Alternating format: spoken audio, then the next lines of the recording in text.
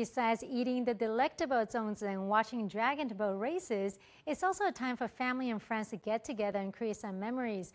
On this long weekend, many are heading to ARANYA Resort in Hebei Province's Qianhuangdao City for a short getaway.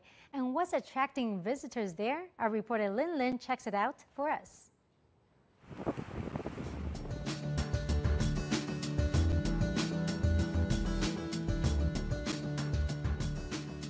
Happy Dragon Boat Festival! So I'm now at the ARANYA Resort in Qianhuangdao City of northern China's Hebei Province. Now this place is usually a popular destination for urban residents seeking a weekend getaway at the beach.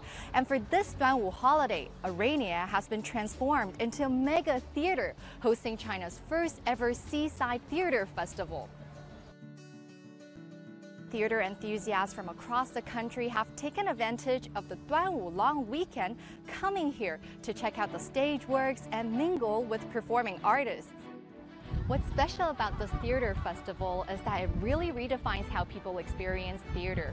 For example, the remake version of Romeo and Juliet takes place here on the beach, 3 o'clock in the morning. So this allows the ocean, the sky, and the earth, as well as the night, the dawn and sunrise to be part of the play. Now, other activities held here during the festival also make use of the natural environment and ARANYA's facility.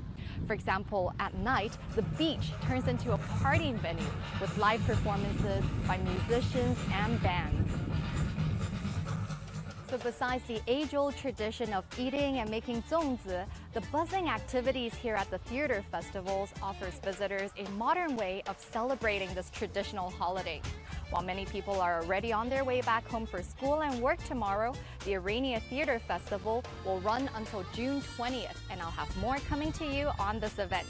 Lin, CGTN, ARANYA.